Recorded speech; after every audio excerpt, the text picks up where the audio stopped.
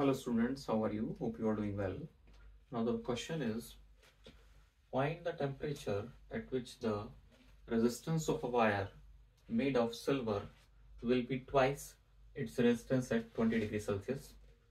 Take 20 degrees Celsius as the reference temperature and the temperature coefficient of resistance of silver at 20 degrees Celsius is equal to 4 into 10 to the power minus 3 per Kelvin. So the problem is based on the basic concept that the resistance changes with temperature, and it can change. For metals, it changes generally in a manner that when temperature rises, then the resistance increases. So that particular elements are basically they follow a positive temperature coefficient. They shows a positive temperature coefficient of resistance. It means that the resistance increase when the temperature increase. So this is the particular case. So for this particular problem, for solving this particular problem, we have to use the relationship that RT1, or we can say that RT2 equals to RT1 1 plus alpha delta T. This is the particular formula which is used to solve this particular problem. Now here RT2 is the resistance at temperature of T1, whereas RT1 is the resistance at temperature T2. Sorry, this is at T1 and RT2 is at temperature T2. Now alpha is known as the positive temperature coefficient of resistance. This is the positive temperature coefficient of resistance. It is given in this problem as 4 into 10 to the power minus 3. So we have to put the respective values. Now in this particular problem, it is said that the resistance basically it will be twice at 20 degrees Celsius. So we take T1 as 20 degrees Celsius and T2 as the unknown temperature of this particular problem. Now the unknown temperature which we have to calculate. Now it is given that at this particular unknown temperature T2, the resistance become double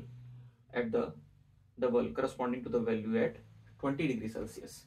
So we can say that if we choose RT1 as R, then RT2 equals to 2 times R. It is double the resistance at T1 degree Celsius. T1 means 20 degrees Celsius.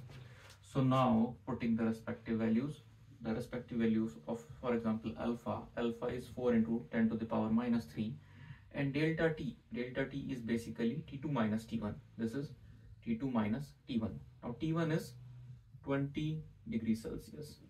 So after solving it, this R cancels. We get 2 equals to 1 plus 4 into 10 to the power minus 3 T2 minus 20 degrees Celsius.